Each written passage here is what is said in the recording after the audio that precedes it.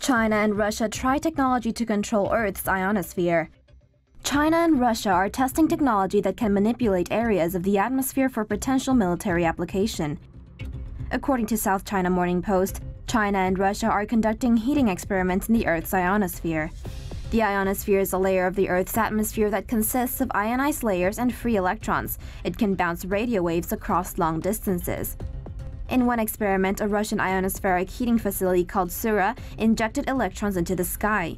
They covered roughly 500 kilometers of the Russian city of Vasilsursk. The experiment made radio waves in the area peak at 260 megawatts. Controlling the ionosphere would allow for manipulation of communication signals around the world. A Chinese electromagnetic surveillance satellite called Zhongheng-1 used special sensors to collect data from the experiments. China and Russia performed 5 experiments in June. During one of the experiments, the city reached an electric spike with 10 times more negatively charged subatomic particles than surrounding regions.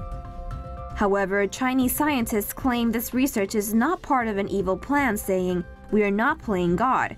We are not the only country teaming up with the Russians. Other countries have done similar things."